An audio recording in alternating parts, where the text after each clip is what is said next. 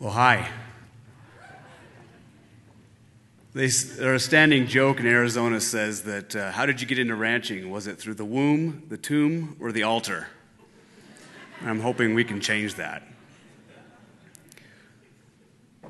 758. That's the number of small family farms and ranches that disappears every single month.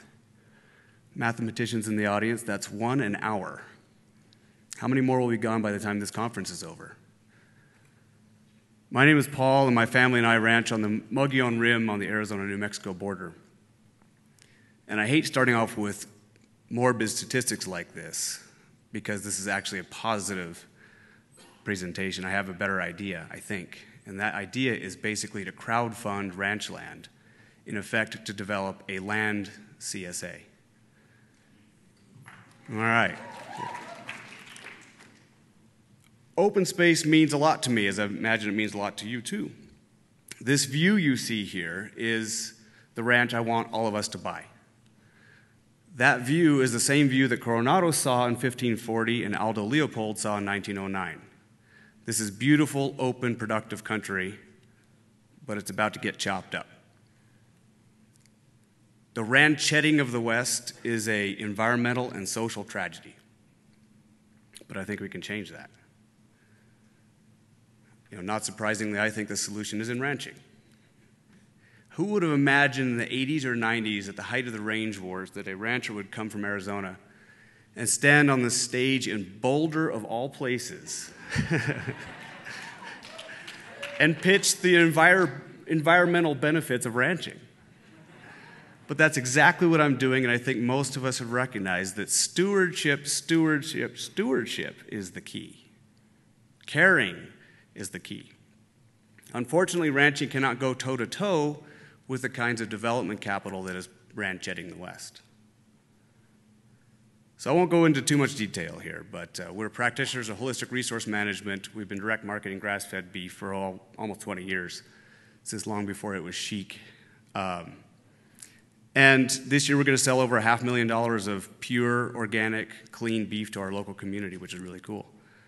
We're selling twice as much beef as we can physically produce, which means we need another ranch.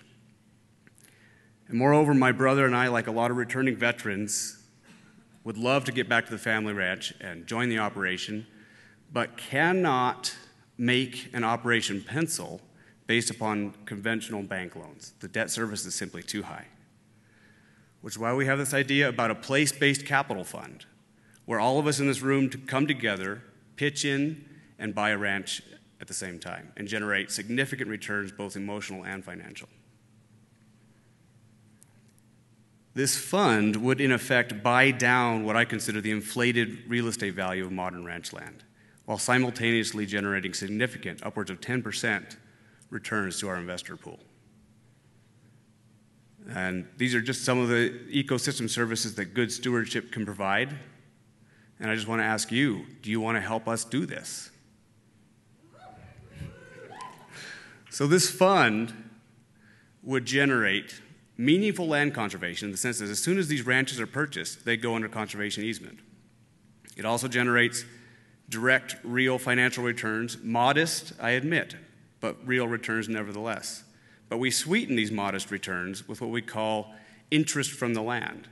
We're going to generate a beef annuity, sort of tongue-in-cheek, but a share of beef that comes with your share in that land investment pool, as well as exclusive investor ranch access.